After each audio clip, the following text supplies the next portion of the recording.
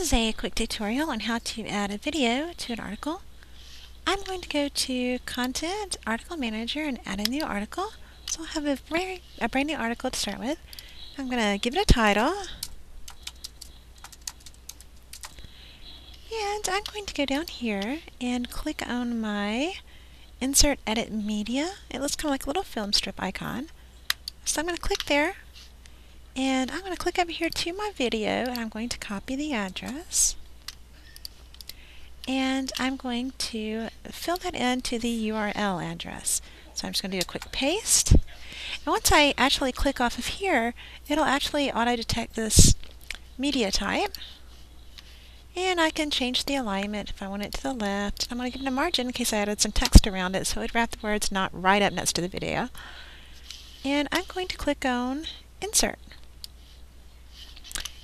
I'm going to click on Save. Now let's go preview this. A little preview trick is to go over here and paste my entire address and then just take out the administrator part.